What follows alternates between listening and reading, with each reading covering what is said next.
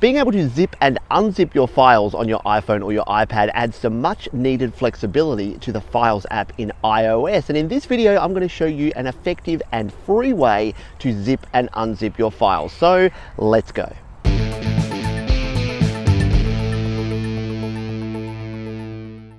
Hi, my name is Pete. This is Studio Live today, where I help you create, record and release your best music. And why is zipping and unzipping related to music? Well, a lot of applications that you use on your iPhone or your iPad use file structures that are in the Apple universe, which means that they're not compatible with the likes of your Dropbox, your Google Drive and your Microsoft OneDrive. So if you want to be able to transfer, backup, copy, share files, then you need to be able to zip and unzip. So in this video, I'm going to show you the Worklow app, and we're going to show you how we can use this to set up some actions to both zip and then unzip our files. And we're going to use GarageBand files because they are one of those tricky files that are hard to share. So let's dive in and look at this right now. To do this, we're going to be using the Worklow app here on the iPhone, also available on the iPad, and I have a video where I show how to download and install and start using Worklow, which I'll link above and below. But let's assume that you have Worklow installed and you're ready to create this zip workflow. What we're going to do is create a zip and an unzip at the same time or in succession. So let's tap on Create Workflow.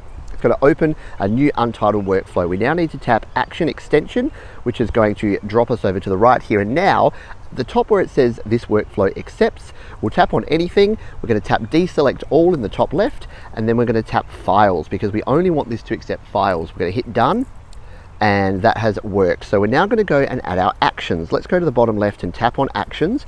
And now what we want to do is we want to make an archive, a zip file. So we're going to tap and hold on make archive. We're going to drag to the right, and then we're going to release, and here is our archive. So the format here, I suggest leaving it as zip. You can change that if you like, but zip is the most universal accepted in my experience. You can then give it an archive name, so you can tap that and put ask when run, or if you leave this blank as optional here as it is at the moment, it's just going to use the name of the file, or if you select multiple files, the name of the first file as the zip file. So that's what we're going to do because I want to use an example here where we're only zipping up one file. Let's add our next action now. We'll tap in the bottom left, and this time we're going to go to the quick look. So this is going to give us a preview. So we're going to tap and hold on quick look, drag to the right and release. So that's going to give us our preview. And then the third and final action we're going to add by tapping on the actions in the bottom left. Now we want to save the file. So we're going to tap and hold on save file, and we're going to move that across to the right and drop that under there. Now the location or the service that we have here, iCloud Drive, we can tap that and change that to Dropbox or Box. I suggest leaving it as iCloud Drive because if you have iCloud Drive, what it will do, if you have this ask where to save, it will drop you to your Files app here in iOS and your iPhone or your iPad, which means you can then save it to Google Drive, to Dropbox, to your own device, anywhere you like. So that makes it super handy in my opinion. A couple of things we want to do just to clean this up is let's adjust our settings. So we'll tap on the cog in the top right here to go to our settings. We're going to tap on name and we'll delete untitled workflow, and let's give it a simple name. Let's just call this one zip, if we can spell, and go done. And then the icon, we'll go to icon, we'll tap in the middle here. Let's just give it a filey looking kind of icon. Let's go with this one and go to color, and I'm going to make it orange for this one because I'm also going to make an unzip, which I'm going to make green. So just for my brain to understand which one's which, we're going to make the same one, but one orange, one green. We hit done again, we hit done again, and there is our zip action ready to go. So I'll show you how we use this in a moment, but while I'm in here, what I'm going to do is I'm going to create an unzip action so I can show you both how to zip and unzip at the same time. And we're actually going to cheat a little bit here because we're going to duplicate this. So let's tap on edit, and you can see we get our little wiggles going on here.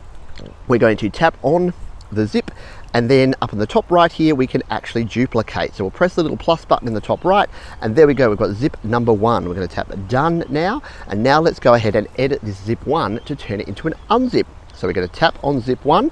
Now the first thing I'm going to do just to tidy up and make sure I know which one is which is tap on the cogs here. I'm going to go into name, I'm going to delete this zip one, and I'm going to call it, not surprisingly, unzip. We'll then go to our icon. Let's make this one green so we know the difference between our zip and our unzip nice and easily. And then we need to hit done because we now need to make the changes to our actions, because instead of making an archive, we want to extract an archive. So let's tap on the X in the top right of make archive and make that go away. And I can say the word archive a bunch of times. Let's tap on actions now, and we're going to go extract archive. Let's tap and hold on extract archive, and then make sure that goes right at the top here.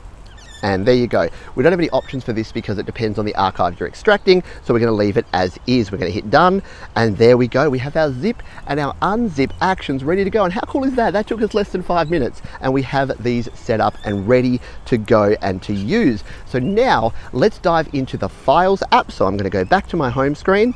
I'm going to go to Files. Let's just slide down and type in Files and jump into my Files app, and we'll show you an example here. I'm back in my GarageBand file transfer folder, and you can see I've already been playing around with this because I've already got a zip there for my Studio Live Today theme. So what I'm going to do is let's do the same thing for this outro. So down in the bottom left here, you can see we've got a GarageBand file. So if I tapped on that, it would open. But what I want to do is I want to zip it up, because let's pretend that I want to send this to a friend. I want to email it as a zip file because they want to check this out. So let's go, we'll tap on select, we'll then scroll down to this outro, we'll tap that. Now if we wanted to zip multiple files, we could just select multiples like this, and it will zip them all up into one archive. I don't suggest it, especially for things like projects, because the .band GarageBand project files actually have a whole bunch of files in there already, so it gets very messy. I would suggest one zip per file, unless you're zipping up documents or picture files or something else. So anyway, let's now press on the bottom left here, which will bring up our actions, and now we can tap on our Run Workflow. If you don't have Run Workflow here, check out the previous video where I show how to set up this to run workflow directly from these actions. We'll tap on Run Workflow, and here we are now. We've got our, we could convert to MP3, or we've got our zip and our unzip. So let's zip it up first of all. We're going to tap on zip. It's going to go away and make the archive. It's brought up our preview here. So if we want to preview the content, you see there it's got 6 files. That's because these .band files actually have 6 different files inside them. So if we tap on preview content, we can actually come in here and slide through. And this is actually pretty cool. You can see the screenshots and the audio files and the data files that are within a .band GarageBand file. Anyway, let's slide back here now, and we can tap on done in the top left, and it'll now ask us where we want to save it. So this is where I said it's very cool, because we can select absolutely anywhere, any of our cloud storage services, but for convenience, I'm just going to save it back to my GarageBand file transfer folder. I'm going to tap add, and there we go, it is done. So now you can see we have a second zip file up the top here, which is this outro zip file.